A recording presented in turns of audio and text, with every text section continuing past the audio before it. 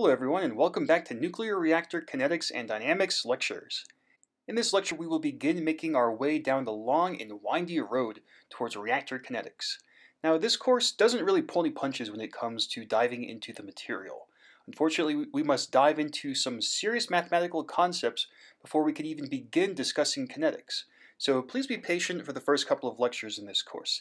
Things will get better, or if you're a math geek like me, then go ahead and enjoy the ride. We will start our journey into this strange world of reactor kinetics by discussing operator notation, and then by discussing the adjoint flux. Long story short, operator notation makes our mathematical endeavors much more convenient, and as you'll see later, through the power of adjoints, we'll be able to more accurately model reactor kinetics parameters and reactor behavior. Operator notation provides a way to conveniently and quickly summarize complicated functions, integrals, and other mathematical trickery with just one single letter. Here, for example, we have the operator notation version for the Boltzmann transport equation. This equation would normally take up one or two full lines, but thanks to the magic of operators, it only takes up this small space. You'll see exactly how useful this is later when we derive the first-order perturbation equation. Now, before we actually discuss the operators in this Boltzmann transport equation, first we should talk about some properties for linear operators, which the Boltzmann transport equation operator is one of. Other linear operators include derivatives, integrals, and Laplace transforms, which you'll see more of later. First, linear operators follow the associative property, which means that when the operator m acts on phi1 plus some phi2, it is equivalent to m operating on phi1 plus m operating on phi2. Likewise, if there is some change or some delta in m, then the result of this combined m operating on phi is equivalent to m operating on phi plus delta m operating on phi. Another property is that when an operator sees a function that has been multiplied by a constant, the result of this operation is equivalent to moving the constant outside of the expression. Here the constant is the c naught. Lastly, and perhaps most importantly, linear operators do not follow the commutative property, which means that they do not behave like multiplication. An operator is like some sort of black box. It takes the function phi and does some mysterious things to it. We do not necessarily get the same result when the opposite happens, the backwards process happens, and phi operates on m. These properties, while somewhat unfamiliar or perhaps even confusing, will be very important later. Now let's dive into the Boltzmann transport equations. The first of the operators in the Boltzmann transport equation is the neutron loss operator, m, which represents the neutron leakage, scattering source, and total collisional terms in the Boltzmann transport equations, as defined here. It may be a little confusing, but this expression I'm showing here is m operating on phi. Now if we were trying to just look at m by itself and take the flux out of these equations, then the m neutron loss operator would simply be omega dot the gradient of something minus the integrals over the solid angle and energy prime functions of the double differential scattering cross-section times something, and then sigma t times something. When we have m operate on phi, it inserts phi into the place of all these somethings in these equations. The fission operator f is reflected in the fission source term, which is chi divided by 4 pi times the integrals over solid angle and energy, both prime, of nu sigma f times the neutron flux. This all assumes that there is no independent neutron source in the system, which will pretty much entirely be true throughout this course. As with the m operator, the fission operator by itself can be obtained just by leaving a blank spot where the neutron flux is right here. The last term in the Boltzmann transport equation is this lowercase lambda, which is simply equal to 1 over the eigenvalue for our system. Now through the power of this operator notation, the Boltzmann transport equation can be written more easily and much more conveniently as m phi equals lambda f phi, or alternatively, m minus lambda f operating on phi is equal to 0. Now let's dive into the adjoint flux and the adjoint Boltzmann transport equation. The adjoint is often a difficult concept to understand for most people, and it's really something that we don't discuss at all in undergraduate nuclear engineering curriculum.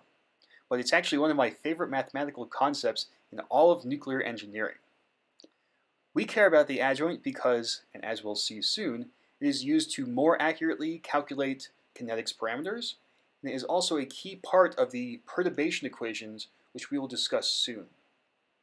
The adjoint flux, phi star, which is sometimes known as phi dagger instead of the star, describes how important a neutron is to the fission chain reaction, or in other words, to the eigenvalue of a system.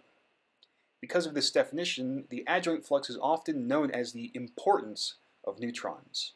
Now there can be adjoints for other kinds of things, for how important a neutron is to a fission rate or a capture rate or a flux in a certain part of the system, but for this course we will limit our adjoint discussion to the eigenvalue adjoints, to phi star.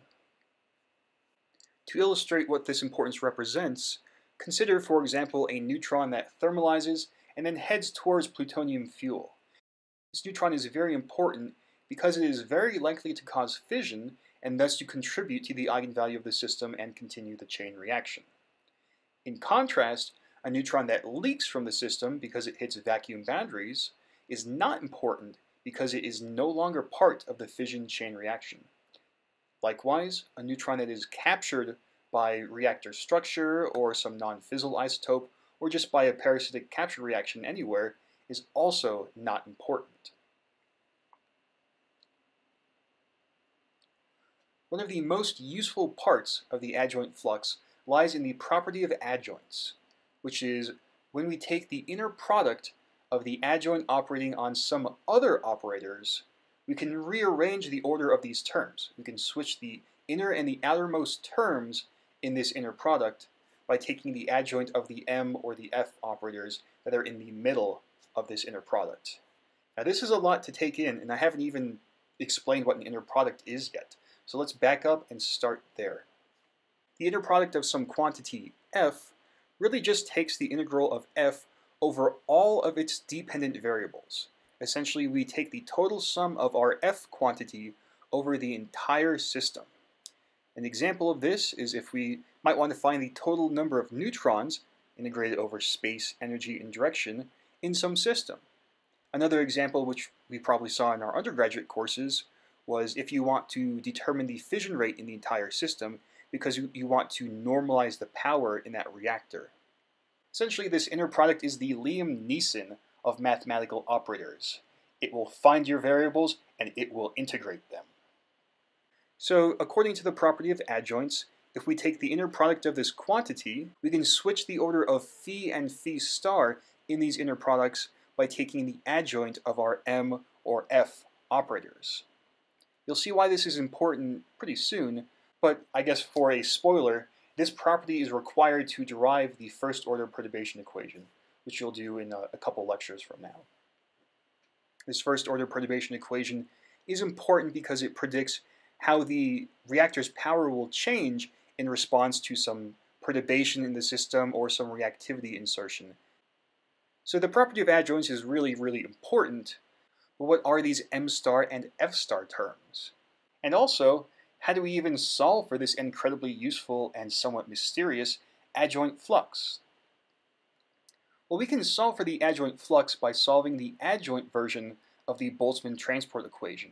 Just like how there is a forward or regular version of the neutron flux and also an adjoint version of the flux, there is an adjoint version of the Boltzmann transport equation that is a reflection of the regular forward version of the Boltzmann transport equations. Now this adjoint Boltzmann transport equation satisfies the same properties as the forward version of the transport equation. So if we actually have these M star and F star and lambda star terms, we can solve for the adjoint flux, just like how we might solve for the forward flux using the regular Boltzmann transport equation. So again, what the heck are lambda star, F star, and M star? Well, we'll actually derive M star and F star in the next lecture, but we'll prep for doing that by looking at a quick example that uses the dreaded matrix math.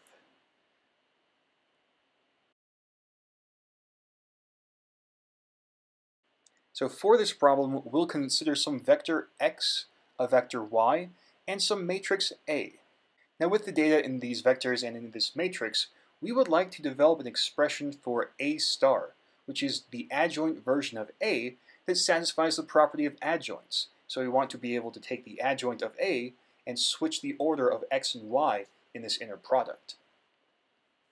Now we will demonstrate how to solve for the coefficients in A star for this quick example, and in this next lecture, we'll use the same exact approach to derive m star and f star. So let's start by looking at the inner product of y operating on A operating on x. Matrix math, and function math in general, dictates that we start from the inside and work outwards. So this ax term becomes a11 times x1 plus a21 times x2 on the top, and then we have a12x1 plus a22x2 on the bottom.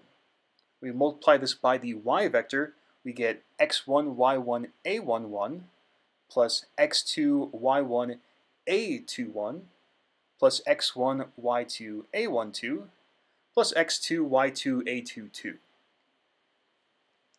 Now let's see what we get when we take the inner product of x, a star, and y.